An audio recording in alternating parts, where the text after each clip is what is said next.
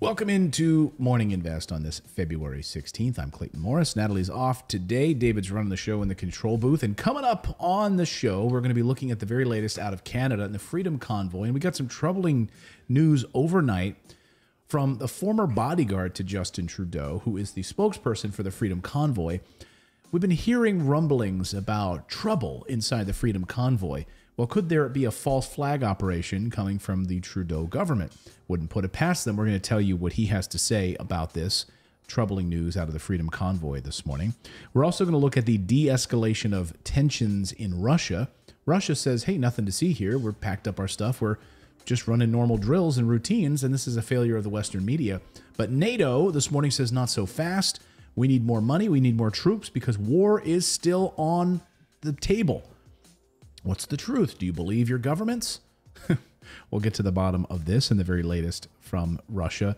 And we're also going to look at these vaccines for kids and really troubling. This is troubling data coming out. Specifically, one of the authors of this new study is the Centers for Disease Control, the CDC, co-authoring this new study. But the mainstream media is ignoring it in the United States. We have to go to Israel to get the very latest on what's happening with these vaccines and our children.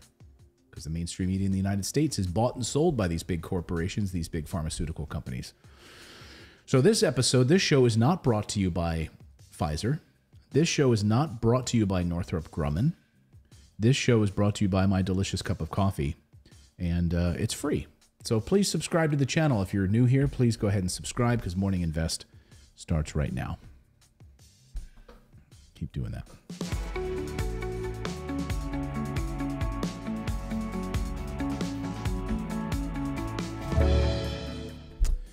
Welcome into Morning Invest on this Wednesday. Let's go to Canada, shall we? And bring you the very latest on what's happening with the Freedom Convoy. So, Prime Minister Justin Trudeau, on Monday, of course, elected to turn Canada into a totalitarian dictatorship by invoking what's known as the Emergencies Act. Sounds like you'd put this in place when there's an emergency. So what exactly is the emergency?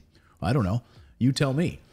But it's a successor to the War Measures Act. So it's like a younger brother of the War Measures Act, which gives himself the power to walk all over the rights of the Freedom Convoy protesters, treat Canadian citizens worse than terrorists, essentially.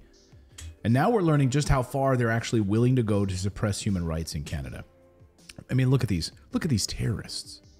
Don't they look fierce? These people handing out food to homeless people. In fact, did you read all the reports of them handing out food to homeless people? These truckers are helping homeless people all over the place, giving food out of their own bags to help. These are terrorists, according to the Canadian government. Well, we've already reported that the emergency powers basically will give them the ability to seize bank accounts and financial service providers. They can now freeze or suspend the accounts of anyone that they suspect of supporting these truckers without a court order. GoFundMe accounts. I've never even heard of this service. Have you heard of this service, the Give, Send, Go service? I've never even heard of that. I had after this. Yeah, I had. Maybe it's like a Canadian one. Anyway, they're seizing that one US. too. It's out of like New Jersey or something like that. It's US. Oh, so hey, they're going after your GoFundMe accounts. They're going after your Give, Send, Go account as well. It's been labeled a terrorist organization for collecting donations in support of the truckers. Of course, the seizing of funds also extends to cryptocurrency. We covered that in the newsletter this morning. By the way, we have a kick-ass newsletter. You should read it every morning if you go to morninginvest.com and subscribe.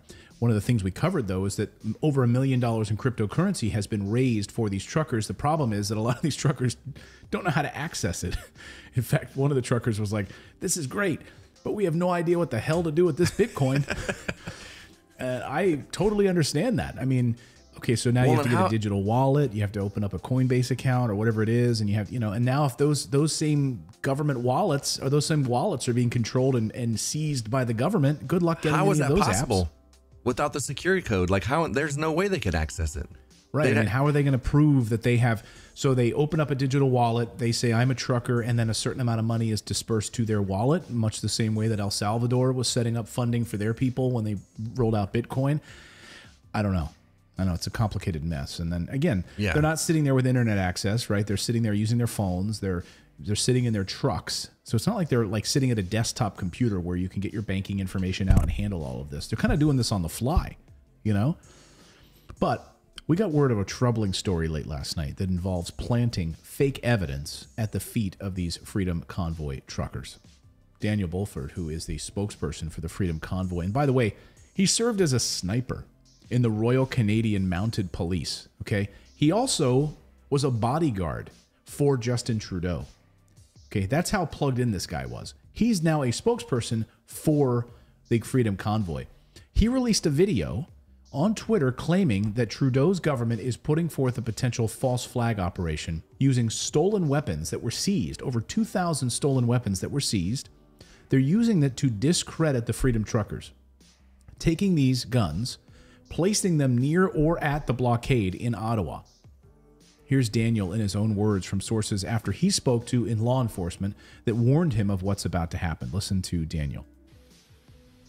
Today, on February 14th, we received information from multiple believed reliable sources that firearms may be planted in Ottawa, specifically around the Freedom Convoy, to discredit the protest and to use as a pretext to forcibly remove peaceful protesters. Due to the nature of this information, we felt it prudent to notify the public in the interest of their safety. This private intelligence correlates with the approximately 2,000 firearms stolen in Peterborough, Ontario on Sunday morning, February 13th. Our sources have notified us that these weapons may be planted by nefarious elements, and at this point, we have no further knowledge about who is behind this act of sabotage. As soon as we received this information, we notified the appropriate authorities with whom we are collaborating, including... Yeah, so they...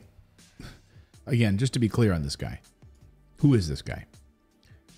He's a sniper, was a former sniper with the Royal Canadian Mounted Police. Okay? He was a bodyguard for Justin Trudeau. He has many sources in law enforcement. You don't just get rid of your Rolodex when you leave that job, do you? Especially at that level.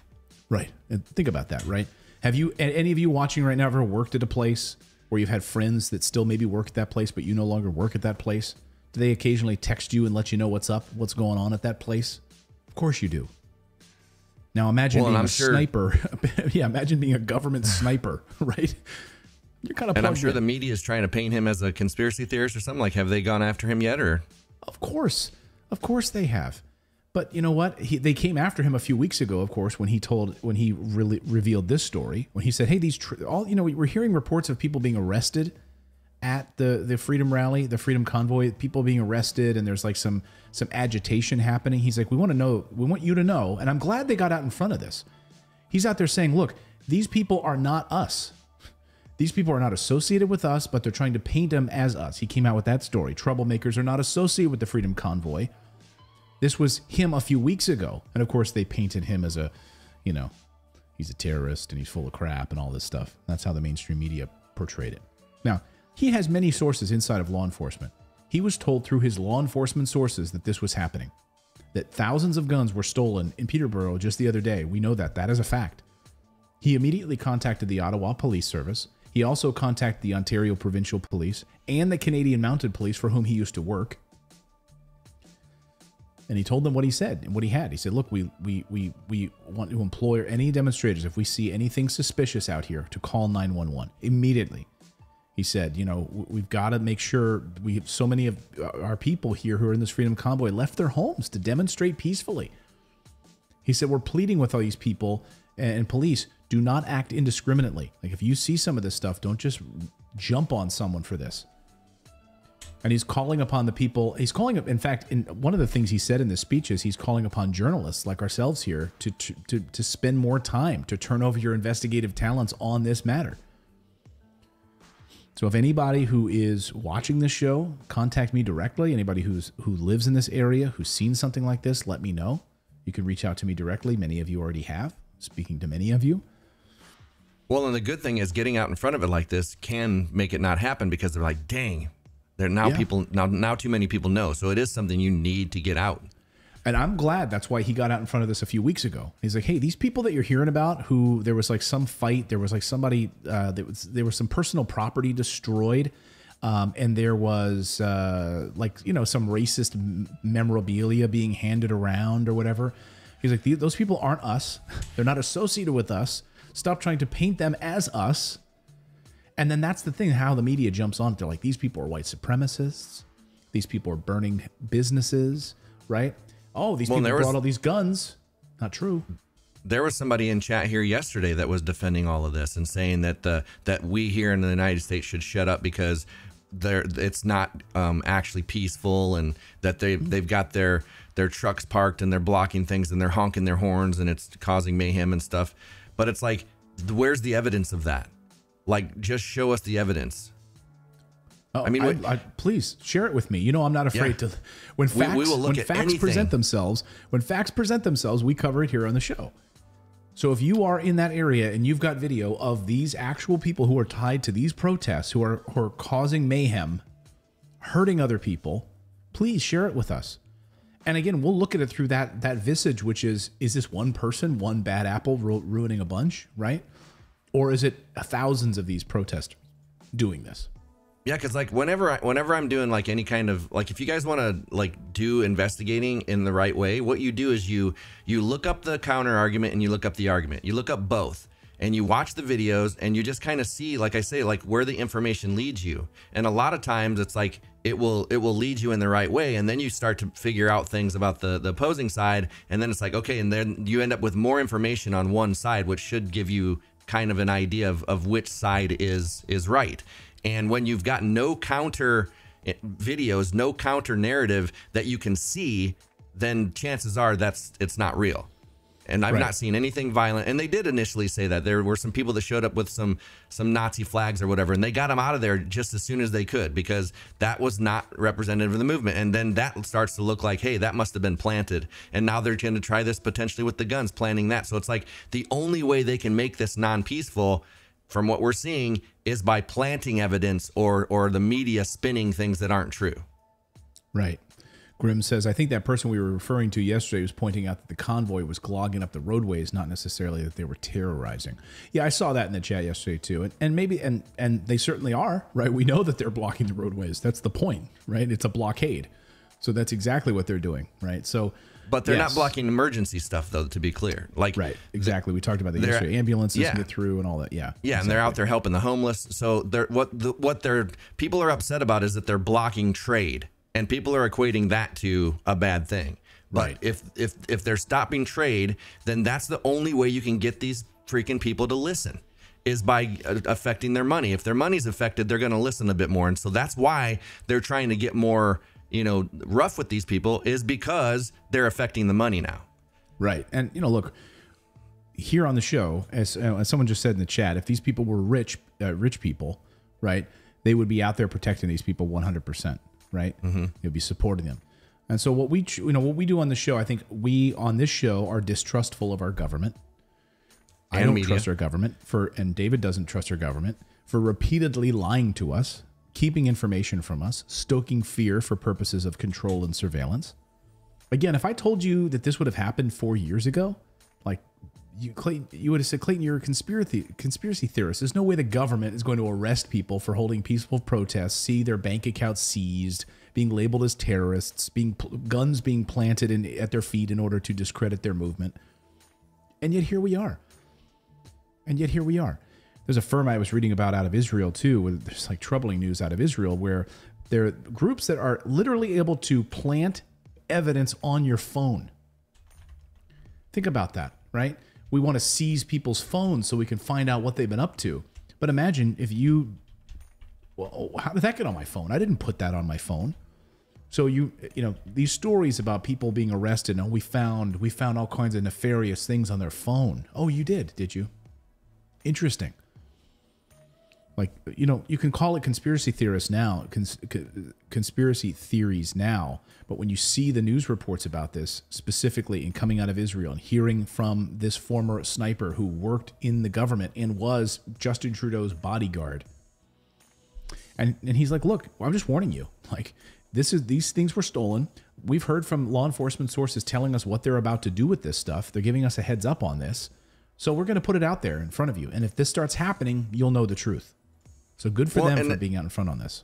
And the thing is, too, it's like people don't remember history. Like you remember when Operation Bay of Pigs and the Gulf of Tonkin and Operation Paperclip, like those were all conspiracy theories by complete nut jobs that then would come to fruition and end up being true. And it's like, how can people still look at when they have these conspiracy theories that come out, that people still just downplay these things, knowing the history of like our entire history is filled with conspiracy theories that became fact. I mean, think about it, right? Operation Paperclip, you bring up Operation Paperclip. That was like considered a conspiracy theory, right? Now we know it was true, right? Right. Annie Jacobson, who's an excellent journalist, by the way, she's written extensively about Area 51. She's an amazing journalist. I've interviewed her. She has a new book out that came out just a few months ago on Operation Paperclip. I highly recommend you all read it. The CIA's secret program to bring Nazi scientists to America. It's exactly what happened. Yeah, it's like, why do all these NASA employees have German accents? Right. It's so interesting. I mean, they bring them to America to basically, I mean, she's got other books too. I mean, Area 51. This was a great, I mean, she talks about the secret military base. She interviews generals. She interviews members of the military who worked at the base, the secret programs there. She's an amazing journalist. I mean, her books, by the way, like are this thick. I'm going to bring up some of the ones from downstairs. She won a Pulitzer Prize, or she was a finalist for a Pulitzer Prize on the Pentagon and the DARPA project. This woman knows her stuff. But yeah, well, and this is like the epitome conspiracy of theories are like flown, like, oh, it's a conspiracy theory until it's true. Right. And it's like, this is the epitome of fool me once, shame on you, fool me twice, shame on me. Like, right. You know, the whole Bush's thing, but like they fooled us. How many times before they fool us and we just don't allow, like, for instance, that reporter the other day about the Russia narrative, you know, like really pushing, I never can remember that state of a guy's name, but Ken Price. Yeah, Ken Price, really pushing Ken Price because their narratives never turn out. Like, it's like, make them have to start proving things. And you guys should never believe what they say. Look at what they're doing. There's usually more evidence that you can find in the contrary of what they're saying. Or if not, at least make them prove something before we all get on board with, you know, attacking somebody like Russia. Right. Yeah. So we're going to talk about that now. Let's talk about war. Let's talk about this de-escalation here. Hold on one second here. Pull this up, because that's what we're heading for next, right? This is the next stage in all of this. So let's talk about this de-escalation that's apparently happening in Russia. Now, to listen to the mainstream media and the Biden administration, you would have been convinced over the past few days, right, that Russia was about to invade Ukraine, and that NATO would be dragged into an endless war. Well, you would be forgiven because you could say, hey, you know what? I saw this on CNN, or I saw this on MSNBC, or I read Time Magazine, whatever, right? President Biden said the threat was real, right? That an invasion is going to happen. You know, you could have been listening to the American intelligence operatives, sources that were telling, you know, mainstream media, right? We have intelligence sources from inside the CIA, inside the Pentagon, that are telling us that this is going to happen, that there's going to be an invasion. Remember this? We showed this to you yesterday. Like, this was literally what was being told and said. Russia set to invade Ukraine at 1 a.m. tomorrow with massive missile blitz and 200,000 troops. Well, and remember that little clip of Mike Pompeo saying, yeah, we lie. The CIA lies. That's what we do. And it's like, we really think that any of this is truth? Like how can we ever trust the CIA and the intelligence world, because they've lied us into how many wars? Oh, yeah. I mean, that's exactly what Pompeo said, right? He said that's what we do. You know, when we're in the CIA, when we're in the NSA, that's what we do. We have training programs on how to lie to the American people. And not only that, yeah, like it's, and the whole crowd laughed as well. And it's like they specifically go into these countries and try to provoke war and don't say anything. They send these shadow little puppets in there and they're like, okay, what can we do to provoke the government? Like, they go in there and they start these things, and then they tell us the narrative over here of the other side, like what they're doing, while they're over there doing nefarious things behind our back, completely paid for by us. Mm-hmm. Don't have to say a word because it's all secret. Like, oh, no, we can't tell you. It's all secret. By the way, you as taxpayers pay for this crap, right? Yeah. You're paying for this, right? Russia set to invade Ukraine at 1 a.m. tomorrow with massive missile blitz. Like, your tax dollars are funding this propaganda, right? Of course, this didn't happen, right? Russia did not invade Ukraine, and Russia called our bluff on this whole thing. Look, I love these reporters, like this ABC reporter with his little helmet on. He's on the front lines, covering it, the rising tensions on the front lines, you know? I'm an embedded war reporter, and I'm here to give you the truth. As we reported yesterday here on the show, we have not been falling for that mainstream media BS that suggests that Russia is the aggressor here. We reported that Russia did, yes, move large number of troops into personnel carriers and on trains back home to their home territories. Wall Street reacted yesterday with jubilance, putting up fantastic numbers. It looks like Russia was de-escalating this crisis, right? But don't tell that to the Biden administration or NATO or the Western mainstream media, because to listen to any of them, you would think that this de-escalation is fake and that the threat is very real. Please keep sending us your money here at NATO, because we need your money, right? We need your weapons. We need your military bravado. We need your troops. Heck, even Canada just donated millions of dollars and weapons to NATO, just so in Ukraine, to make sure to protect themselves against the Russian bear. So this morning, the Biden administration is going along again with this. NATO allies are saying we're not seeing a de-escalation. They're saying we don't see a de-escalation. We don't see it. In fact, we think they're building up again. We think they're ready to invade again. And even if they are, let's say they are, worst case scenario, let's say Russia is ready to invade. Why is that any of our business? Like, right, why do we, why is it our business? Why is that any of our business? We have enough problems at home. Exactly. Okay. Like, the problem is, the reason it's our business is because NATO is ours. I mean, make no mistake about it. NATO is just an extension of the United States. It gets us off the hook in saying that, it's a NATO base. That's not a United States base. That's a NATO base. NATO is just funded by the United States. It's just an extension of, what do you think, Norway? You think Norway is leading the charge here? No. It's us. We run the show. Forget the fact that we have allies in NATO. It's us. We do the funding. You know, hey, remember President Trump got slammed for wanting to readjust the amount the United States was funding NATO? He was slammed by Congress. Like, how dare you? How dare you? This is our safety. How are we going to stand up against Russia and China? Hey, maybe we don't fund the whole thing. If, after all, this is supposed to be a whole equal partnership here among NATO allies. Why is the United States funding 70% of it?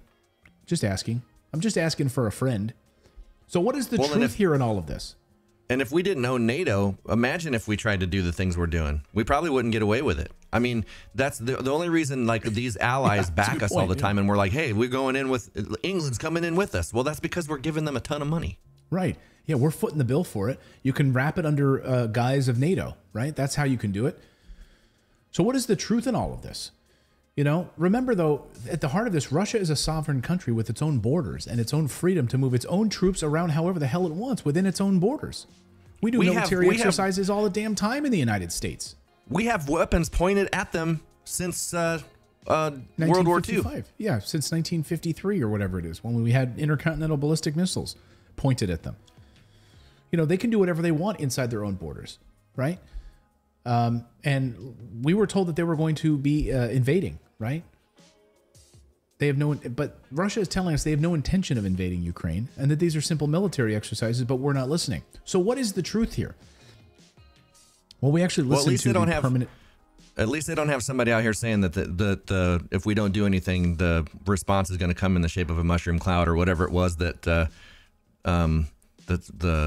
Condoleezza Rice was saying, the mushroom cloud thing. They haven't come up with that kind of little that saying yet to get us all on board.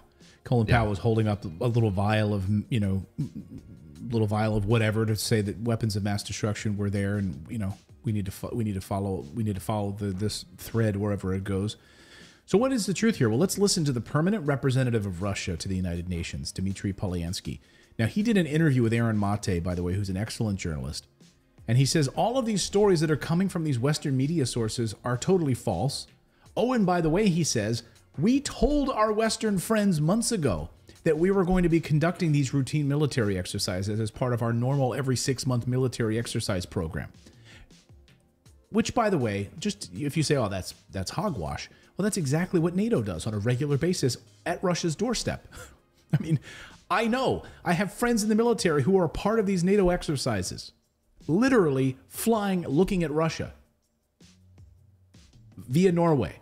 I mean, they're literally running these NATO exercises on Russia's doorstep regularly.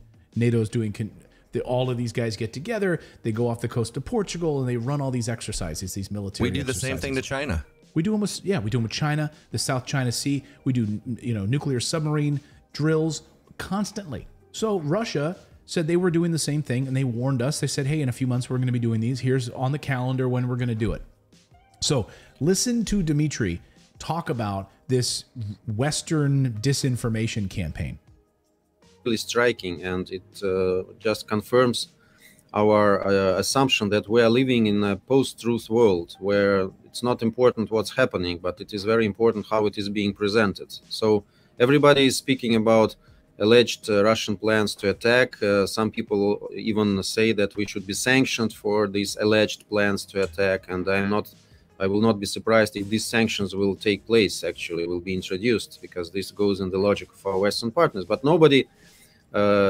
very few people really give themselves the possibility to analyze it and to understand who is really threatening whom. So the fact that we have a number of troops, and by the way, we never confirmed the figure of 100,000. It came out from some American sources, and it's very questionable. But okay, some number of troops. Yes, we have them at the border, but not exactly at the border ready to attack. They are in the places where they usually are. The numbers can vary. It happened before. It may happen in the future, because this is our sovereign territory, and these are our troops. So we have the right to do so.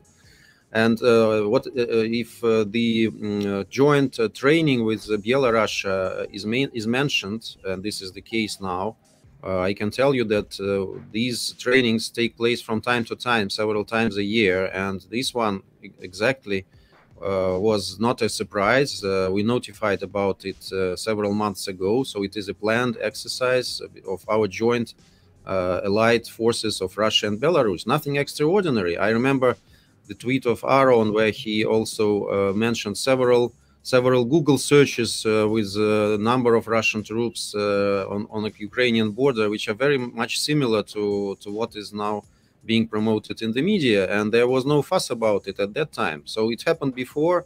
Again, we are not new to this kind of allegation, but of course the scope of this allegation now is something remarkable. It has never... Yeah, it's remarkable, right? Wait a minute. You mean to tell me that America's media companies can't be trusted?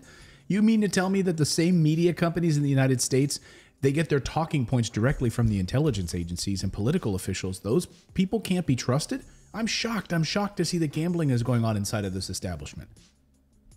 I mean, do you think that this sounds like a conspiracy theory? Well, some amazing reporting by Max Blumenthal previously uncovered documents that showed that Reuters, the news agency, the Thomson Reuters news agency, and the BBC were involved in covert United Kingdom program to weaken Russia's state influence by releasing propaganda in the press.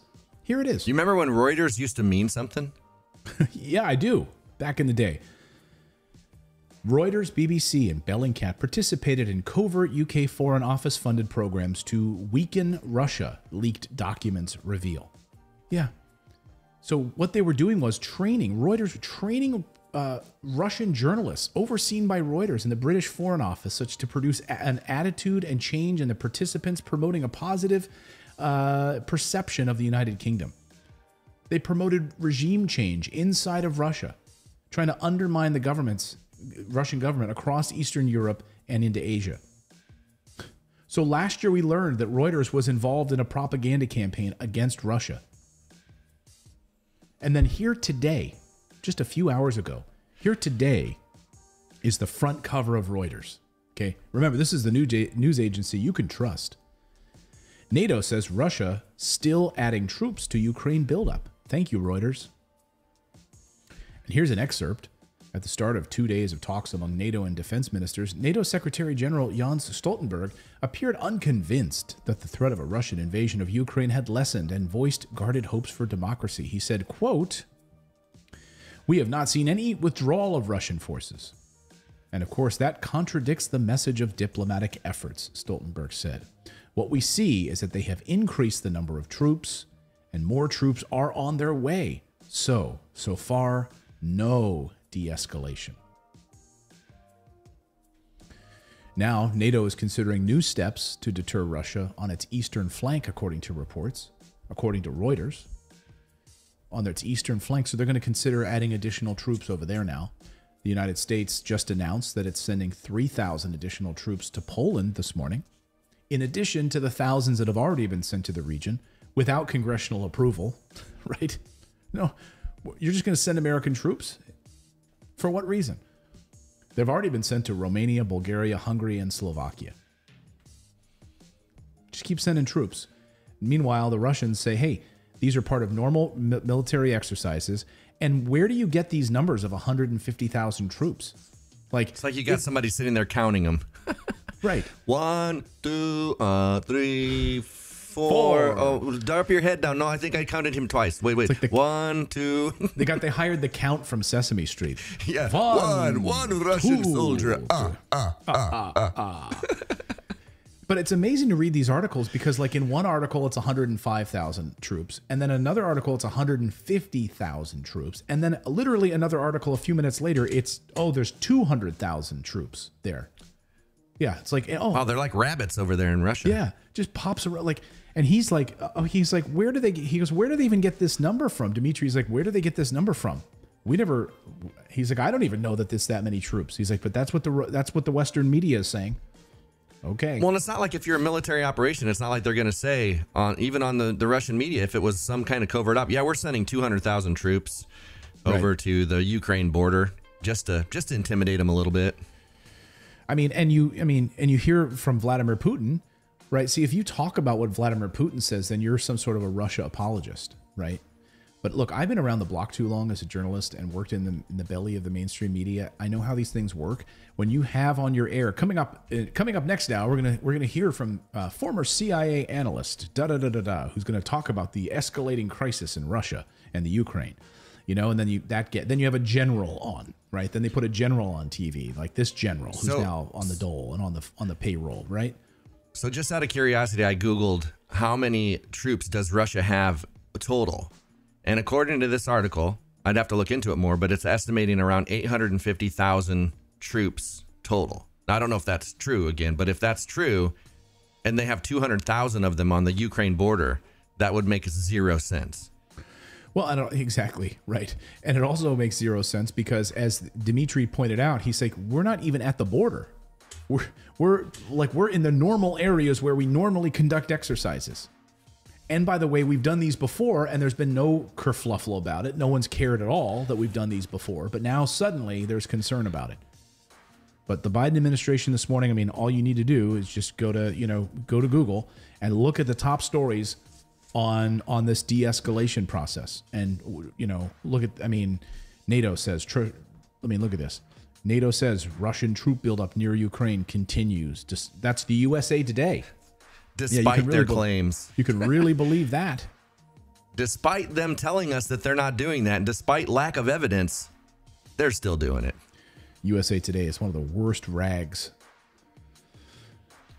Absolutely. I think it's funny.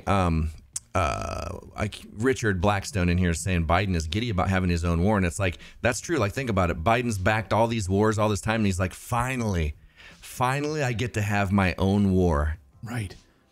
I've always had to back these other ones from other presidents. Now I get my own war. Got to stop this Putin aggression. But we already know that they've been working, the Pentagon. We already know that the CIA has been actively working to foist propaganda throughout Asia and throughout rest of Europe to force regime change in Russia, to train journalists. I come back to the story that there are these leaked documents that show that Reuters, the BBC. Do you think, by the way, let me just ask you guys in the chat room, do you think that this just ends with Reuters and the BBC? No. This is just the tip of the iceberg, according to the reporting. No way that that's it. Give me a break. Absolutely not. Absolutely not.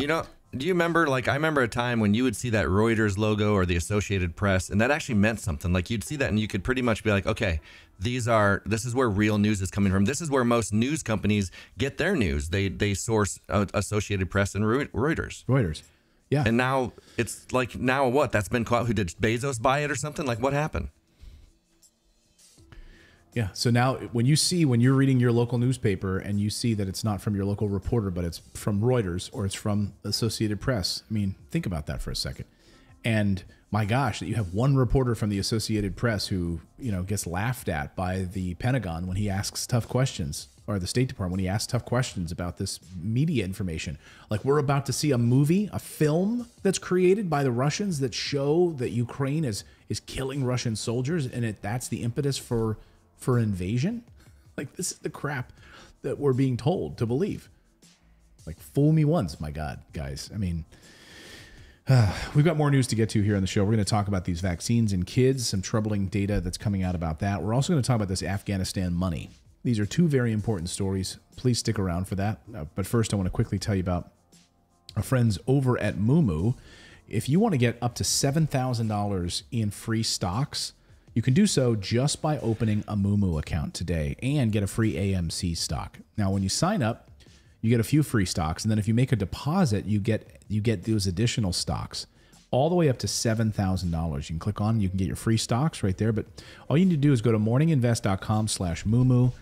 They make it very easy to learn how to trade, to start investing today. Pick a few stocks that you want to hold long term, companies that you believe in, things that you want to put a little money into to protect against this sort of crazy government printing of U.S. currency. Go over and check them out today. Go to morninginvest.com/Moomoo today to sign up and to get up to $7,000 in free stock. You have to use that link, morninginvest.com/Moomoo, to check them out. They've got lots of great news items inside of their website, as well as level 2 data, which lets you also see what's happening with trades. Normally, other companies charge for level 2 data, but Moomoo is free for that. So open your account for free and get some free stocks just for opening your account. All right. Keep your chats coming. I'd like to see everyone in the chat room today. Madeline is here. Joanne Morgan is here. Ty Starfighter is here. Becky Medvets. Good to see all of you. Michelle Brown. Tina Standurfer is here. Good to see all of you. Well, we need to talk about myocarditis. Once again, the reason we need to talk about it here on the show is because the big pharma-funded mainstream news networks in the United States will not cover this story. Now, when we learned that Moderna, Pfizer, and others spend millions of dollars in advertisements with the major media networks in the United States, it's no wonder that we see little or no coverage of troubling stories as it relates to vaccines, specifically the myocarditis story. Instead, we have to go to Israel, where the Israeli Times and Israeli newspapers are covering a major medical story from the United States that was just published, by the way, in the Journal of the American Medical Association in the United States. Now, I should point out, among the authors in the study are CDC members. Okay, let me repeat that. Authors involved in this study are from the Centers for Disease Control. Okay, among other major health institutions like Emory University, Vanderbilt University, highly prestigious universities, by the way. Okay, and the CDC. But again, just reminding you of that. Just put that in your site. This isn't like some fringe report. Okay, this is a very credible report. Now, here is the headline this morning from this Israeli paper on what we're seeing. New study: 133x risk of myocarditis after COVID vaccination. Comparisons with myocarditis rates following infection now irrelevant, as vaccination no longer prevents infection. That's the Israeli newspaper covering the story. So the report shows that the risk of myocarditis or inflammation of the heart is 133 times greater than after getting the mRNA COVID vaccine. The risk is there across multiple age and sex strata, according to the study, but it's greater in adolescent boys. And shouldn't we know about this? My question is to you, when you watch television and you see advertisements for drugs, at the end of those commercials, don't they always say, may cause, urinary tract infection, may cause this, may cause that, may cause death, may cause this. Anyone can just waltz into a pharmacy and get a COVID vaccine, and they're not given any warning about it? They're not issued any warnings about this? Why? Well, and here's something that's crazy. The guy that Joe Rogan had on that caused all this controversy about misinformation was a heart specialist, and one of the is actually the most published doctor in the heart field, Dr. Peter McCullough. And he has been saying this all along. And he was saying that 13% of kids will get it. 80% of those kids end up in the hospital. There's been a study in Alberta a while ago from a very credible a doctor in there that was saying it's for Pfizer, it's 1 in 3,000 kids, and usually male, and 1 in 7 with Pfizer, and 1 in 7,000 with Moderna. So they have known this for a long time. It's just now coming out, and these people were painted as conspiracy theorists and anti-vax and all the other stuff for trying to get us this exact information that now is going to become mainstream. Well, AA in our chat says the vaccination is not supposed to prevent COVID. It's supposed to help fight it when you get it. Okay, now. That's not what we were told. That's not what we were told. Remember? You want to go back and just look at the countless members of the administration and were out there telling us, and members of the inner circle were telling us, absolutely get this because it's going to prevent the spread, right? Well, AA is the one I was having the conversation with yesterday about the convoy. So they seem to be an establishment narrative believer. So, hey, but I love AA. I want AA. I'm glad you're in our chat watching the show today, because that means you're opening up your mind here. All I'm doing is providing facts for you. Okay. Yeah, because there's always another narrative like that. You can't just dump. And I don't have an agenda, by the way. I run a multi-million-dollar business. I don't have to do this show at all. Okay. I don't have to do this. I don't make any money from Big Pharma. I don't make any money from Moderna. I don't at all.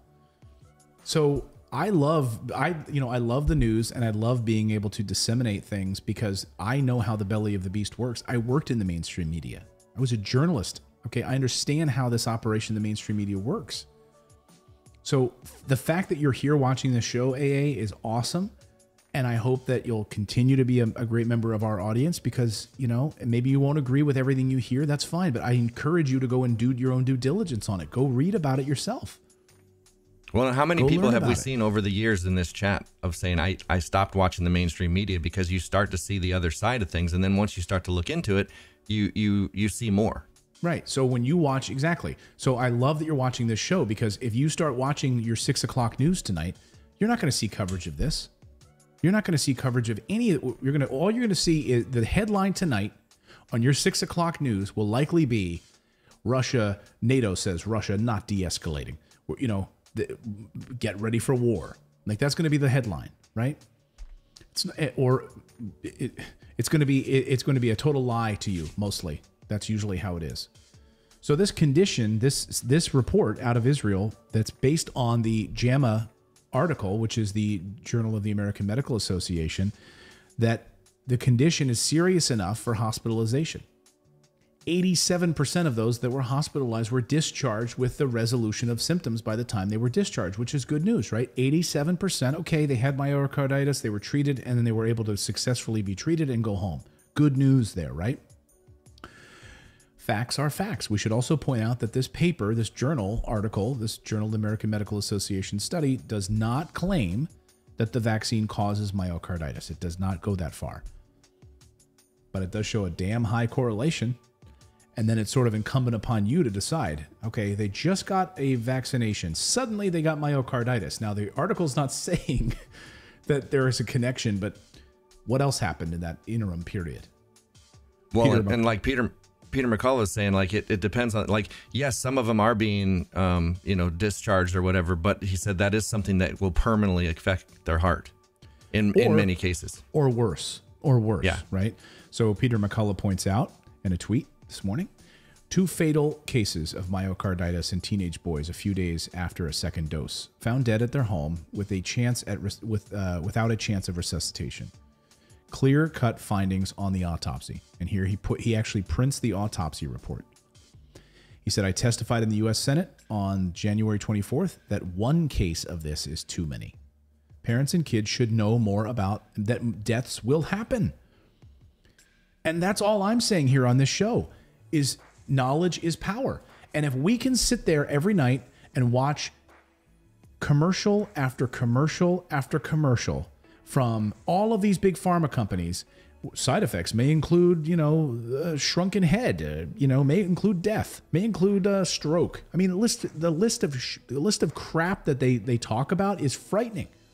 It may cause intestinal bleeding, all of that stuff is listed there on those commercials. Why can we not hear about it with this? We should know this. I asked Jennifer. Yeah, exactly. And that is the stuff that these doctors on Joe Rogan were saying that they're getting attacked for. And this is the whole reason we're having this conversation. I asked Jennifer when she got back from getting hers, I was like, so did they warn you of like the potential of any side effects like the myocarditis or how it's affecting the women's reproductive systems and stuff like that? Like, was there any mention of that stuff? No.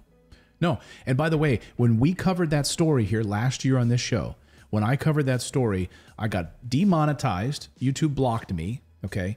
When I covered the story that was coming out, and mainstream media was not covering the story about women's reproductive issues and as it relates to menstrual cycles being affected.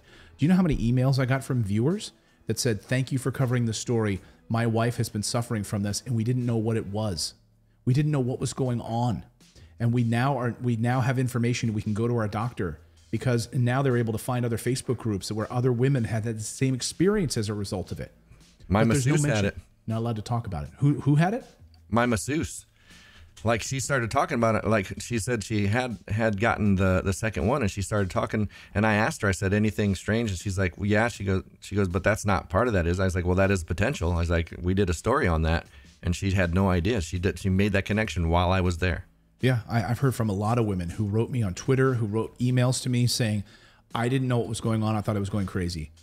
But my menstrual cycle has been totally affected by this. Well, you know what's really funny, too, is like last week when you guys were gone and I did the members only stream, there was a huge percentage of people. And I actually made note of it. I was like, holy cow, I can't believe how many of you are saying they had adverse reactions from the jab. And I was like, how many people have? And I asked it, and there were so many people saying, I did. And I was just like blown away, because if you think about like the percentage of people that's potentially happening to, but you can't talk about it. There's a clause in all of the paperwork for the pharmaceutical companies that they're not responsible for any side effects whatsoever. So you cannot sue them. You're not their responsibility. So you have to try to fight to get any kind of help with it whatsoever. And insurance companies aren't, they're not going to put it and say that it was the vaccine that did it. They've been telling people, no, you've just got anxiety. No, you're just having heart palpitations. That's something else that came on from some other reason. Right. So, this has been going on for, a long time. Yeah. You're just crazy. Yeah.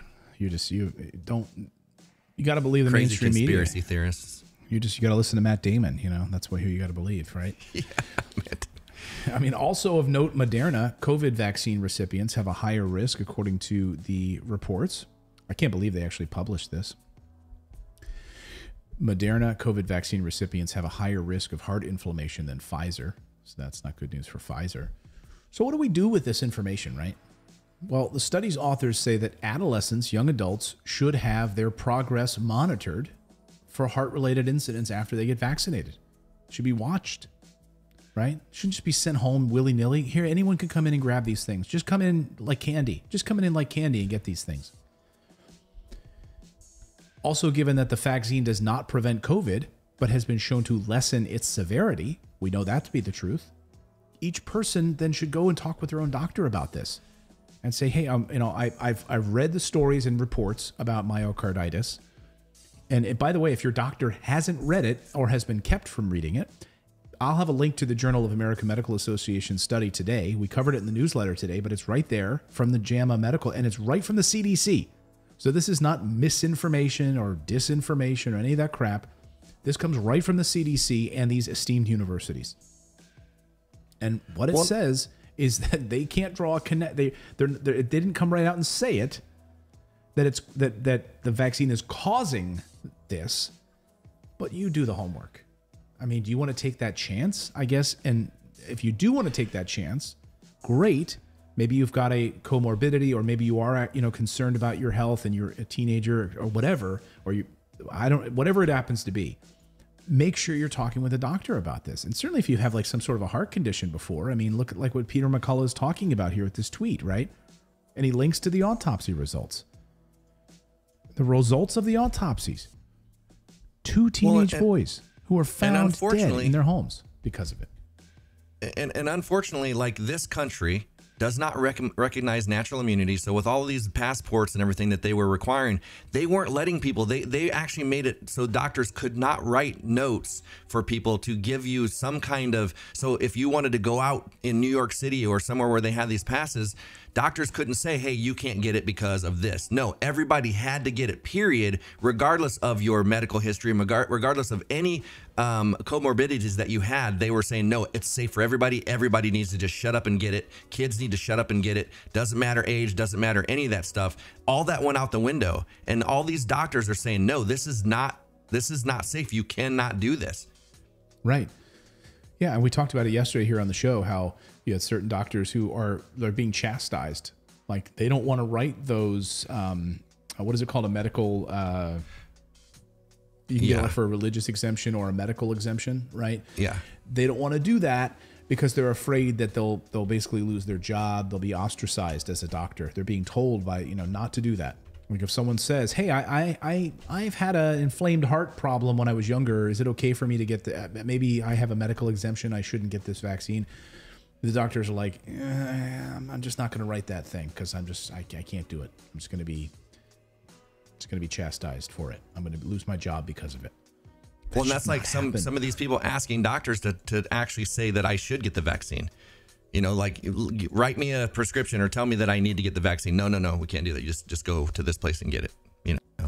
Yeah, just go down here like a candy shop and just get it with no, people can just. That's what I can't wrap my head around is that we can just, in the United States, it's such a for-profit system, right? That we'd rather put profits over people's health. That's the American medical establishment, right? Profits over people's health. That's it. And Brandy Kenny. What's that? I was going to say, Brandy Kenny in the chat just sent a $10 super chat. 2 people I work with that have young siblings that recently ended up in the hospital with myocarditis. One person dropped in the parking lot just minutes after, and they both ended up in comas. Wow. Well, but we can't talk about it, Brandy. Right? Can't talk about it. Then we're going to say you're an anti-vaxxer. Had to totally be unrelated. Had to be unrelated. Totally unrelated, right? I mean, that's the problem with this study, and I appreciate it. It's facts. Facts are facts, right? And as Dr. John Campbell went through the study, he said, look, they don't come right out and say it. They're not saying that there's direct connection between getting it and it causing myocarditis. But if you're Sherlock Holmes, right? 1 minute you go in and get the vaccine, and the next minute you drop and fall into a coma in the parking lot after getting the vaccine. Put 2 and 2 together. Or like the comedian, the woman the other day, the famous, the comedian now, she was on stage and doing a stand-up routine, and she had just gotten her booster shot, and she collapsed on stage. And she says, I'm not getting a 4th shot now. I was planning on getting it. I'm not going. Well, 4, can you imagine? First of all, 4 shots? Holy smokes. You want that in your body? Well, and the thing is, that shot has a synthetic spike in it, and that spike can stay in your body for up to 15 months. Well, every time you get that, you're extending that and adding more to it. It like completely just like bombards your body with spike, with that synthetic spike. And your heart or your body is not made to fight synthetic things. No, and I got an alert on my watch or on my my text from, hey, my COVID passport or whatever it is, my COVID thing, after 270 days, like, it expires. So my like digital COVID passport, and I don't know what I'm not getting another one. So I don't know what. I felt like texting it back, but it was like a generic text number that's sent to me. I felt like texting it back and think, okay, that one's expired. Send me a new one. I'm not going to getting it. I'm sorry, but if I can't go into a friggin' restaurant, like, that's too bad. I'll eat at home then. If I can't, it's ridiculous. Disney World announcing today that it's opening up so that you can go there without wearing a mask if you're vaccinated, which again is one of those stupid protocols, like the same thing that I made fun of California for. You can go in and indoors in a mall and indoors without a mask in California only if you're vaccinated. What's the science behind that? It makes no sense. Makes no sense. What is the science behind that? We know that it doesn't matter even if you are vaccinated that you still can spread this thing. So what the hell is the difference? every YouTube video, every Facebook video, everything that's out there, every tweet you make that talks about anything, they point to two resources that you're supposed to. It was the WHO. They kind of removed that. Then it was the CDC. And when the CDC changes their guidelines on masks and say, yeah, we realize now the cloth masks don't work, but they're still saying that you have to wear them. And these Facebook and Google and all them are still pointing you to that information. And if you talk about it, you can get banned from your YouTube channel. Like, you can be completely suspended off of YouTube, even though the science now from the source that they cite saying that we need to go to says different. Right. Well, you know, and here's a, you know, television presenter who is pushing for full vaccinations, who just got vaccinated, pushing for full vaccinations. Then she's on the air and just collapses right after talking about it.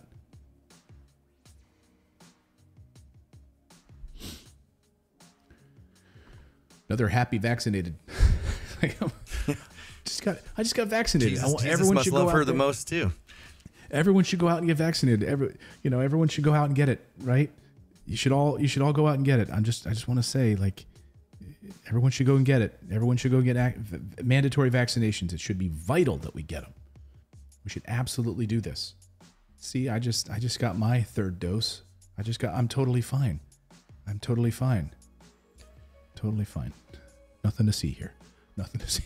Like, you know, and with all this is exactly why when knowing all this information, you know that they have to know this at the White House. You know they have to know this data. There's no way that they don't. And so that's why I was like, there's no way that Biden was actually given a booster live on TV. Like, I just don't think that they would have actually given him that live when they have all this data. I'm not saying that they didn't. I'm not saying that. I'm just saying, would that make sense if they have this data that they would do that to 80? How old is Biden? Yeah, I don't know, 79 or 80. I think he just turned 80. Yeah, that they would do that live on TV in front of press? No. Here's another journalist, a Brazilian journalist, who was just talking about, you know, just had my third vaccine, just got my third vaccine, and then collapses on the air. The camera operator. You know. But he's really struggling to keep that camera up. It's the thing. I'm saying, like, anecdotal for sure, right? Couple of cases. But this is, again, why we need information. So what if someone has a pre-existing condition? Someone is concerned about a heart condition. So there's no disclaimers. There's nothing about it. You're not allowed to ask about it. If you do, you get shut down on mainstream media. You're not allowed to talk about it. And now we see these... Yeah. Google all the athletes. Like, Google athletes that have been collapsing. Soccer players, you know, football players. Just completely collapsing when otherwise they were healthy before all of this. Yeah. Well, I mean, we've certainly seen, like, some of the cycling athletes and others who have done that and talked about having their heart nonstop racing. They couldn't stop their heart from racing because of myocarditis. And these are the type of people that monitor their blood oxygen level, like, every day. They know their resting heart rate. They study this because they're professionals, right? And suddenly, like, their heart beating at 145 beats a minute. They're like, I'm just sitting here not doing anything. Why is my heart racing? But the only difference is because I just got a booster shot.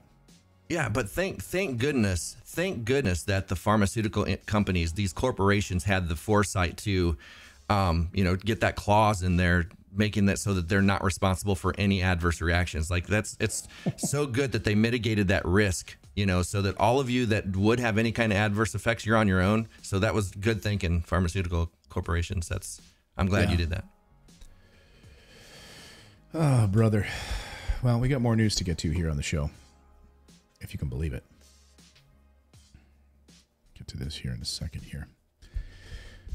Do that. Here we go. Okay. Well, we've got some troubling news out of Afghanistan. Remember Afghanistan, the country we occupied for 20 years, bombed into oblivion? The country that we abruptly left last year after spending trillions of dollars with nothing to show for it? Like, if I spent $1 trillion, I at least would hope to have something nice for it, like a Nintendo Switch or something. We didn't get anything. Nothing. Remember that, Afghanistan? Well, before we left and the Taliban took over, the Biden administration made the unprecedented move to freeze all of the banks in Afghanistan. Stole billions of dollars in Afghan money.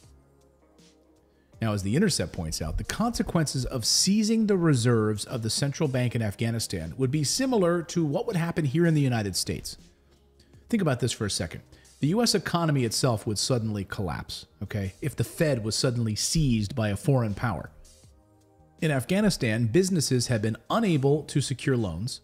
Depositors have been unable to access money that was held in their banks.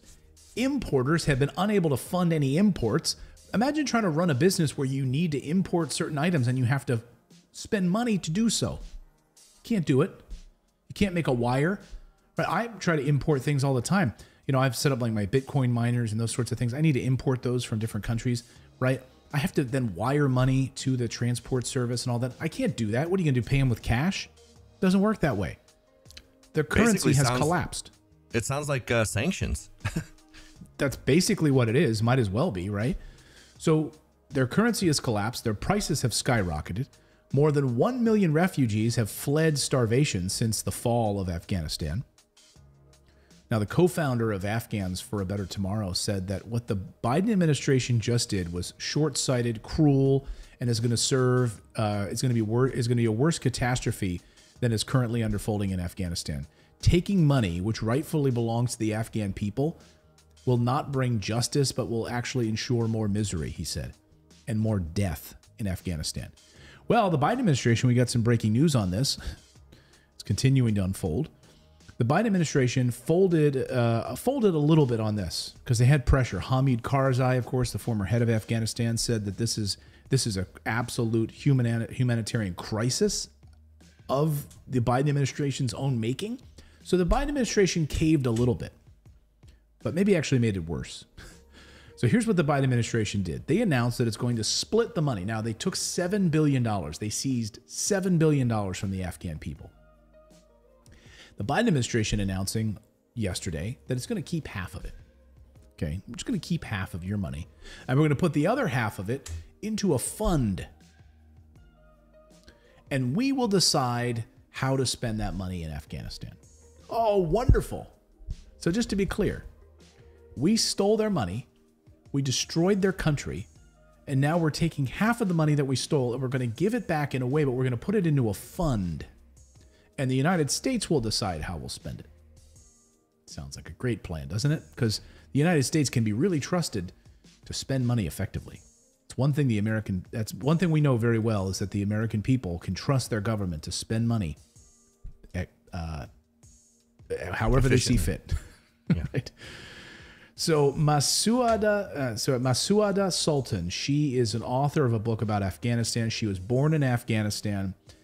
She says that this is a death knell for the people of Afghanistan. Listen to what she says about this new move by the Biden administration. Having me on. This was a devastating day for Afghans who were hoping to have a sign that their economy would have a chance of surviving and that they would be able to have a central bank, which the United States invested in. We spent 20 years building up a central bank in Afghanistan modeled on the Federal Reserve. And training people, building systems, transparency mechanisms, software systems that they could utilize to have a functioning banking system. And today, all of that is gone. As an American, as a taxpayer, I think it's a short-sighted policy because here we are saying to the Afghan people that we know your economy is being crippled due to our financial policies. And at the same time, we're going to give you humanitarian aid. Well, we're creating a bigger and bigger humanitarian disaster by not allowing banking to function and not allowing the economy to be back on its feet. What Afghans need more than anything is food. Indeed, they need aid, but they also need jobs. They need an economy. They need to be able to import food. They need to be able to pay their teachers, Yeah, exactly. I mean, just look at this little baby. I mean, they don't need a house, right? They're fine sitting by a fire in the frozen rocks. They don't need a house. They don't need help. They don't need anything. They don't need money. Come on. This little baby's doing fine. Yeah, they chose to live there. They chose to live there. They chose to live in Afghanistan. They chose to have their country bombed for 20 years and destroyed by the Americans and NATO allies, by the way. Like, how this little ungrateful. baby's fine. It's doing fine. No problems here. Well, we're now learning a new development in the story this morning. And follow me on this one because it's really troubling. So I want to know about the cronyism and just how awful Washington is and how Wall Street, they're all just corrupt. They're all gangsters, frankly. They're all corrupt. Well, the lead attorney for the families of the 9/11 victims, follow me on this one. The lead attorney for the families of the 9/11 victims could now end up receiving that money that was seized in Afghanistan. Follow me. So it means that lawyers could end up seeing a huge windfall of cash thanks to the Biden administration. Now, they seized this money from the Taliban. They seized it from the Afghan banks. It wasn't even from the Taliban. They just seized it from the Afghan banks. Banks we set up. Remember, we structured their banking system to mimic the Federal Reserve in the United States. So we set it up, and then we took their money. So here's how this works. This attorney, I'm going to put his picture up here on the screen. There he is. There's Lee Wolosky. Okay, he worked in the Biden administration. Well, he left in January. Now, he's overseeing the lawsuit of 9/11 families who are suing the Taliban for damages. Now, this whole thing was a long shot. Right? The 9/11 families weren't pushing him to do this. He, as these high-powered lawyers, know that they could make a lot of money off of this if they get lucky, right? They take these long Hail Mary shots at things. They're going to sue this company. They sued the Iranian government. Didn't get anywhere. They sued the Taliban. You think that's going to get anywhere? Well, guess what? It's good news now for this lawsuit, because guess who has the money? Not the Taliban. The United States has that money. So that means now that this lawyer, these high-profile lawyers, can basically sign a legal brief, which is what they just did yesterday, asking the judges in this 9/11 families case to move against the Taliban, moving forward now towards a settlement. Because now the Taliban doesn't have this money. The U.S. government does. So, hey, we don't need to go and try to track it down now with the Taliban. Just go right to the U.S. government. Meaning that this could be a massive, lucrative payday for these high-powered lawyers. Think those families are going to get any of this money? And by the way, just to be clear, why should they? I understand the hardship that has been had by the 9/11 families, right? Draw me a parallel here. Draw me a connection between the families and business owners in Afghanistan who had their money in their bank accounts, okay? Why? Because now you're suing the Taliban, which was in charge at the time when Al-Qaeda was rooted in that country and launched an attack on the United States. What does that have to do with the mom and pop who own a little store and are trying to import goods to feed their family? Has no connection. Help me here. I can't figure it out. They tried to sue the Iranian government for helping Al-Qaeda and Osama bin Laden. They got nowhere. And the Taliban was not involved in the 9/11 attacks. You could argue, oh, they harbored Al-Qaeda. Okay. Did they launch an attack? No, it wasn't them. But hell, it doesn't matter, because if you're a lawyer, you can go after as much money as you want. So just to be clear, this money belongs to the Afghan people and their business owners. They are starving because we destroyed their country, and then we stole all of their money on top of it. And now we're handing it to basically lawyers in the United States who worked in the Biden administration.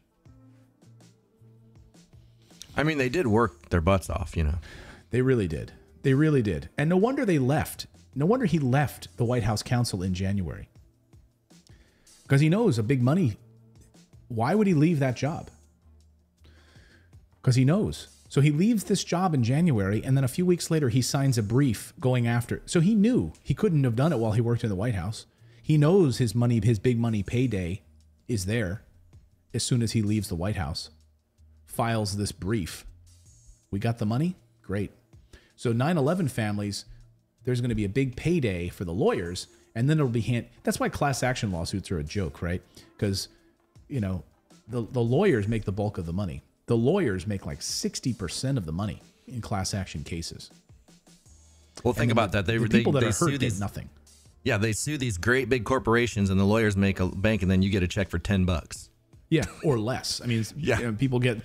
And by the way, we sued Sprint. Here's your $2.35 check. Exactly. And the more people they get onto the class, the more money the lawyers make. So, and then also that means less money that you make as a person who was affected by the class action, the lawsuit itself. So this is how the United States operates. And I just forget about this lawyer for a second. Just think about these families, right? Think about these families in Afghanistan who went to try to, they know the Taliban are coming. Okay, they want to get some of their money out of there to maybe protect their family, to put food on the table, or to escape. And then they find out, they go to the ATM. They go, and you saw those lines at the ATMs. They're just locked, done, closed. The banks are gone. Money seized. Government, U.S. government has it. Sorry. We bombed your country for 20 years. Spent $2 trillion. We set up your banks. We're going to take our money back. Yeah, so if we ever come and bomb your country, just, let us rebuild, but don't let us set up your banking system. Right. You want a banking system like ours. Really, just heartbreaking. And to think, this time of year in Afghanistan, I mean, you see those images of those, like kids on the, sitting on the ground and sitting by fires. Like, this is video from like this past week in Afghanistan. Really, really troubling. But this is, this is what we've got. This is, look at that little baby sitting by a fire. Good idea. Let's split the money in half. We'll give half to the 9/11 victims, and we'll give half. We will recycle that money into humanitarian aid.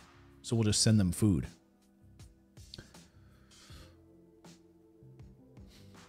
It's like someone coming into my bank account be like, Clayton, we don't think you're a good steward of your own money, so we're going to steal your money. We're going to cut it in half, and I'm going to give half to these lawyers over here for no reason, and then I'm going to give the other half to your neighborhood. I mean, that's what GoFundMe was going to do with all the donations for the truckers. They were going to say, well, we're not going to give it to the truckers. We're going to give it to some organizations that we deem appropriate. It's kind of the same thing. Right. We're going to pick our, I'm sure they probably have no connection to the friends of the owners of GoFundMe, like kickbacks and other things. I'm sure that's totally clean, totally legit. Wonder why I'm a cynical bastard. I mean, this is why, right? I mean, as Mark S. in our chat says, please quit trying to make sense of this non-logical stuff. Behind mandates and shots and passports, the ruling elites have been playing chess for decades, and we are just playing checkers. We are debating checkers, and this is planned. I can't disagree with you. But see, the thing is, Mark, when you say something like that, then you're just a crazy conspiracy theorist, right? Yeah, take off your tinfoil hat. Until 2 years from now, Mark, when you will be proven right. And people will say, oh, we were making fun of you, Mark, a few years ago when you were saying this was all part of a broader agenda. Yeah, it's funny when Alex Jones becomes credible. Yeah, right? I mean, it's crazy. I mean, he says a lot of crazy stuff, but a lot of what he has said has come true. So can you throw the baby out with the bathwater? Can you throw the Alex Jones baby out with the bathwater? No. I mean, you look at like Alex Jones, tossed off of Twitter, tossed off of all social media, and then you look at somebody like Rachel Maddow, got away with 3 years of Russian propaganda and misinformation and outright lies, and she's still celebrated. Yeah. We're going to be interviewing Carol Roth. She is the author of the book called The War on Small Business, how the government used the pandemic to crush the backbone of America. And her reporting on this is astonishing. I mean, her details and journalism are fantastic. I encourage you all to read this book. She writes, and here's just a little snippet. In 2020, the American economy suffered the biggest financial collapse in history. But while Main Street suffered like never before, the stock market continued to reach new highs. How could this be? The answer is that the government had slapped oppressive restrictions on small businesses while propping up Wall Street and engineering a historic consolidation of power and wealth, which is exactly what happened, by the way. And she says this isn't a new problem. During the last financial crisis, Washington bailed out large banks, saying that they were too big to fail. And when the government finally pushed out the CARES Act in 2020, it clearly favored the wealthy and the well-connected, showing that small businesses were too small to matter. There's the data. It's right there. I mean, so why would the government, by crushing small businesses, it helped move those small guys out of the way for the big businesses, right? When a super Walmart comes into town, they have a lot of work to do to kill small business, right? But what if you do it for them? What if you're the government and you do it for them, right? And all the political contributions and everything that Walmart then makes to political candidates. I mean, it's great, right? It really feeds itself. That is the reason why I've been so against the federal $15 minimum wage, because The Walmarts, the Targets, the McDonald's, the big corporations, they can withstand that. They're going to be like, okay, yeah, we can pay $15 an hour as a minimum wage. But small businesses that are just getting started, in many cases, cannot. And people are like, screw them then they shouldn't be in business. But the thing is, that is a planned thing. I remember a legislation that came into place from the Waldorf Astoria. They lobbied Congress, and they got this sprinkler system approved, and you have to have this specific sprinkler system in hotels, and it literally overnight put mom and pop hotels that couldn't afford to retrofit their hotels with this system out of business. And that stuff is planned. It's planned. I don't know if it's called planned obsolescence, but they do this intentionally to squash their competition. And that's what this was. 200,000 small businesses went under during the pandemic. Yeah. While Mitch McConnell's wife gets a loan. Yeah, exactly. Yeah, exactly the case. Someone in the chat was saying, Alex Jones. Yeah, I agree with you. See, that's the thing, right? Nebraska Covington says, I tossed Alex Jones off my hill when he said that the Sandy Hook nonsense. Wrong hill to die on, Alex. I agree with you on that. Like, that's the problem, right? He says something as stupid as what he said with the Sandy Hook thing, and then he's totally discredited all across the board, right? And then, of course, you know, we saw Sandy Hook parents over the weekend, or just yesterday, won that big suit against the gun manufacturers, Remington. So they millions have to settle. So that sort of sets a precedent in the United States now on suing gun manufacturers on this. But yeah, Alex Jones. I don't need to go down an Alex Jones rabbit hole, but it's funny. A lot of the stuff that he pointed out and has called attention to, you know, and he gets laughed at by the mainstream media. A lot of it has come true. So, well, look at the percentage Nostradamus had come true, and they didn't like write him off as and some of his stuff was wacky as Alex Jones. Well, and the bottom line is, you know, like, yeah, Nostradamus was just pontificating, right? Or prognosticating, right? Like the groundhog. But Alex Jones has people like sending him documents and actual information, right? So a little bit different than Nostradamus, right? He actually has data and many times facts and sourcing. Hey, we don't know that you know, somebody wasn't bringing Nostradamus data in the form of like golden tablets in a hat or something. We don't know. Maybe Joseph Smith was handing it to him. So I did a poll before we get into super chats. We're up to about 500 votes. I did a poll. Did you experience an adverse reaction after vax? Because I was just kind of curious, because I asked this the other day and I was shocked at the number. 21% yes. 35% no, and 45% haven't been vaxxed. Wow. 21%. That's almost half. I mean, that's a big number. In our chat now we've got 500 votes. That's amazing. That's crazy. Yeah. And you should be able, you know, the thing is, you should be able to talk about it. Yeah. If you talk about it, you lose friends. You get kicked off social media. So you guys can hate Ron Johnson all you want. I know he's a Republican. That shouldn't matter. Don't throw the baby out with the bathwater, like Clayton said. But he has given these people a voice. And every time he has done a Senate hearing with people that had adverse reactions, and they come in and they tell their story, literally just tell their story. That's all it was. YouTube took it down every time. You can still go get it over on Rumble, but YouTube took them down every time. There have been people trying to get their stories out, and YouTube takes it down every time. And all they're doing is telling a story. They're not even saying, like, they're obviously not anti-vax.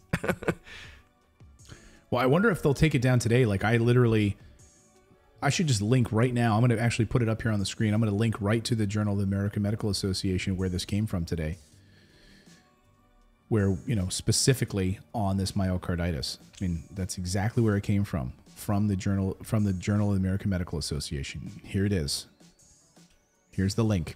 Backed by the CDC. CDC authoring this report. Some of the employees of the CDC authoring. Yes, some of them. It's not actually from the CDC. No.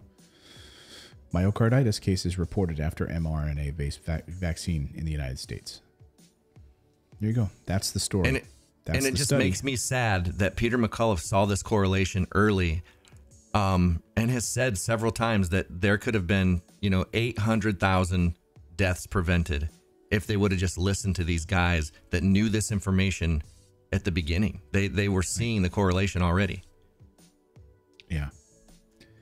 And by the way, this is after just one dose of this. It's not even after like multiple shots and a booster. It's multiple. It's just one dose of it right here in the study, in the report. So you can read it for yourself. Read it for yourself. But, you know, yeah, YouTube doesn't like that stuff. They'll take you down. No, you know, they don't. They'll take you down. All right. We got some news. We got some super chats to get to. Yes. Yes. So I did put one up here that's not a super chat. Lee Curtis said, I had a triple bypass last year before getting the Moderna 2 jabs. My respiratory system is a lot worse now. I'm on 100 milligrams of metapropol a day. Jeez. So sorry to hear that. Yeah. Your Imperial Majesty, my doctor told me not to boost because of reaction. Wow. Mel Pierce, fiancé got fluid around the heart, off work for 4 months after. Wow. Fluid around the heart after the first dose, or how many doses? And then Ima, can't forget the lady comedian that bragged about having all 3 shots and then passed out on stage. Yeah, I talked about her. Well, and we talked about Bob Saget too. Like Bob Saget's autopsy shows that he had a major.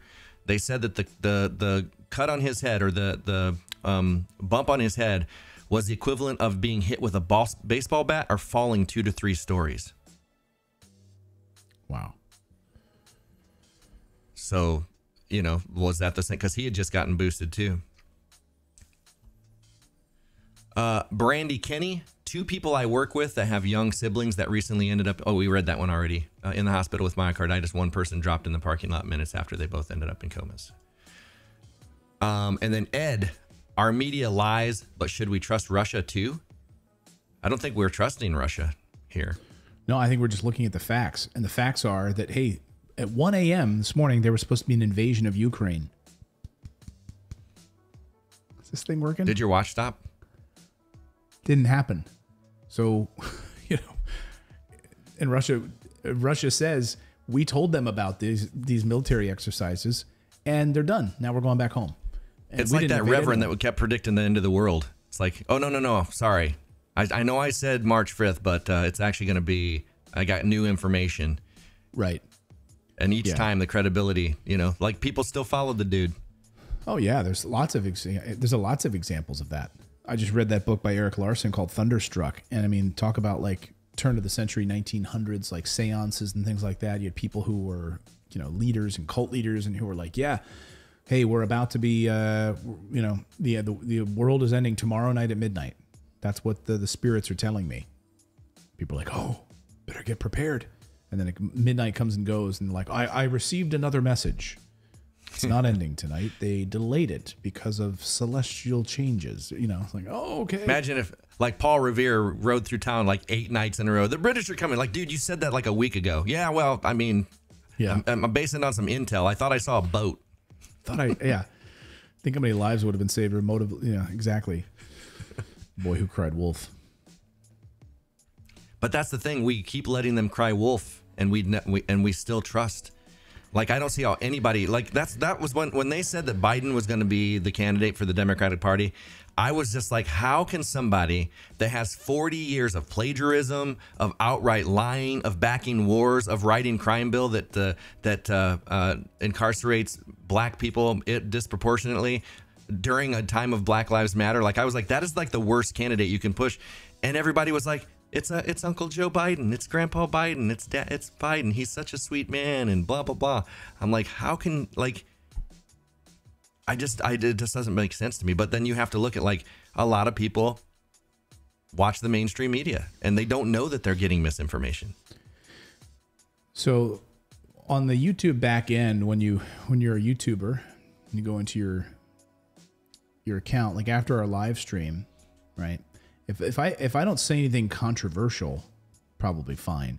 But what YouTube does is they'll flag us.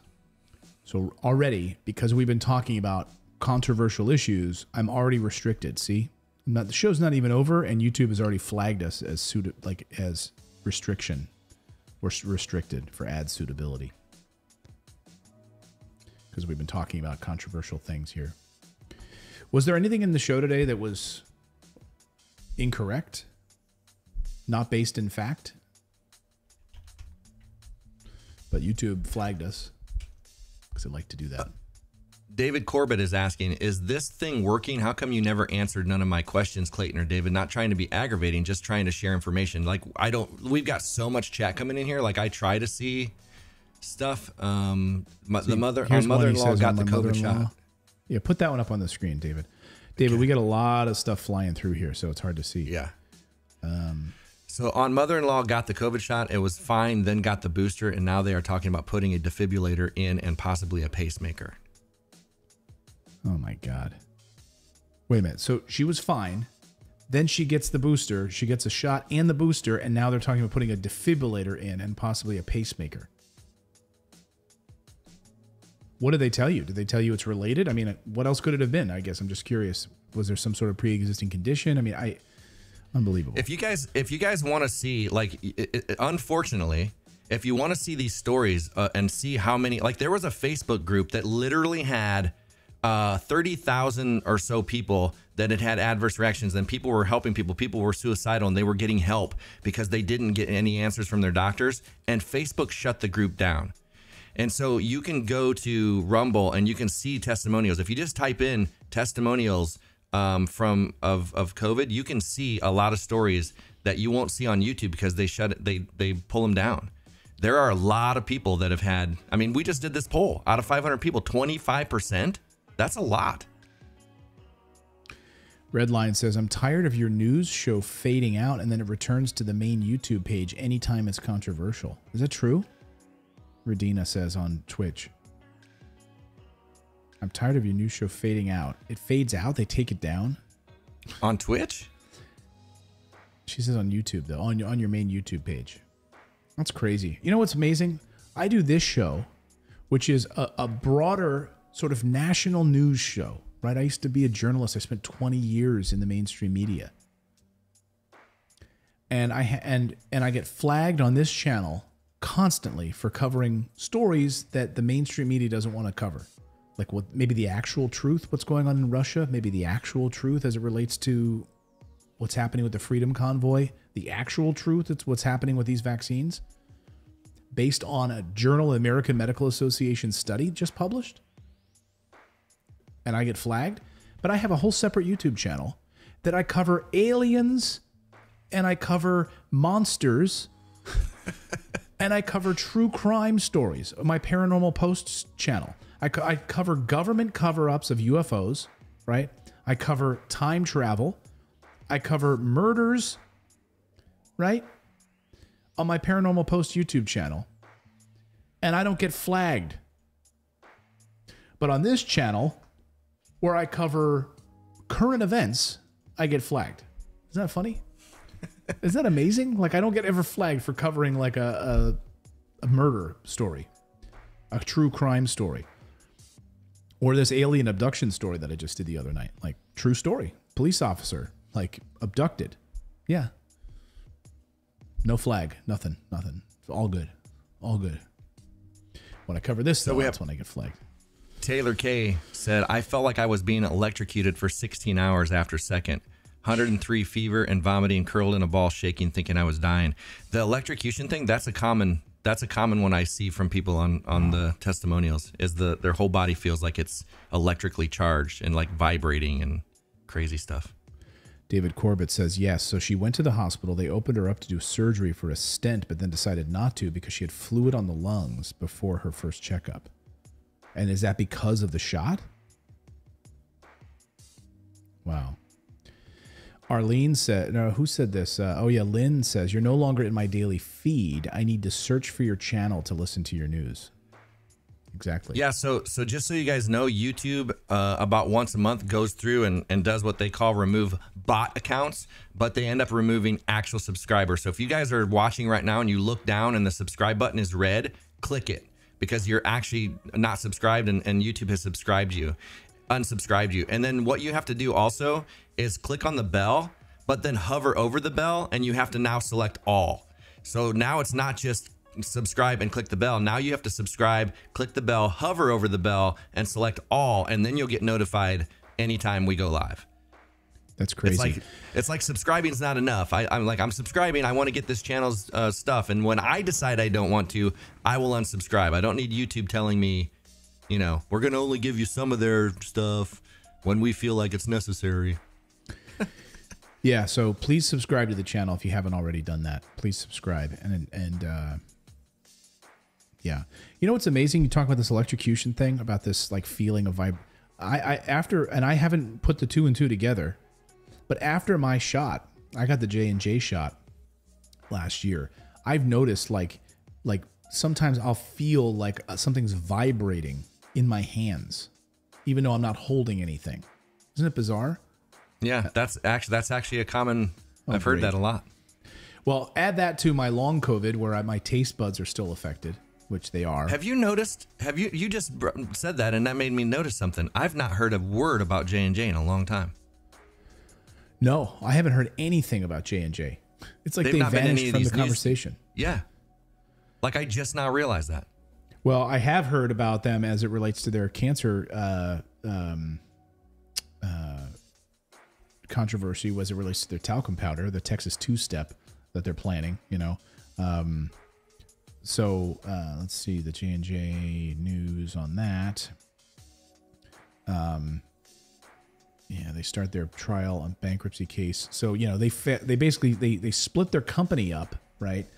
So that they could then file for bankruptcy under the, like, as part of the talcum powder section of their business. So they split off their talcum powder part of their business, their baby powder, which of course has 38,000 lawsuits because of cancer-related issues with it.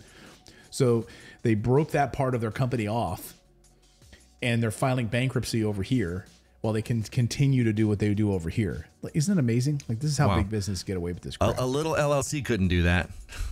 Right. Yeah, little LLC can't do this, but hey, J&J. Yeah, I'm only going to file on the car, the property and stuff, but I'm going to keep this other stuff. I'll be like, yeah, no, you're not. Now that electrical thing you're talking about, is that often? Yeah, I don't know. I don't pay attention to it enough, and I just thought, like, I don't know what I thought. You know, like I guess you just feel like you're getting older. Maybe stuff's like acting weird, but no, like I don't know. I'll have to keep monitoring it now. But now that you say that, I'm like, oh, great. Yeah, don't go down the rabbit hole on Rumble if you don't want to hear, you know. But the thing is, like, yeah, Alexander says my left arm hasn't been the same since I got the booster. Well, it's like the thing is, like, once you start to hear stories from other people, it kind of gives you, because I think a lot of people, what happens is you have it, and there's such a taboo around it now that you're scared to say anything, because then people are going to label you as this or that, and you just want like something to understand that it's you know, it's real. Hearing other people say that they have the exact same thing kind of helps you cope with that. So, you know, maybe going over there, if you are having those things, go over there and find that information, because there are actually groups out there for people that would like answers or would like to know like what you can do or something like that. David Corbett says yes. So I think he said it was his mom, right? Because of the booster, never had heart problems before the booster. Then 5 days after, wound up in the hospital. And that's when they found the water around the heart. And Arlene, yes, I was shut down. My channel was shut down for a week because of COVID, talking about COVID-related issues. And by the way, the stuff that we were talking about what was stuff that the CDC had already talked about.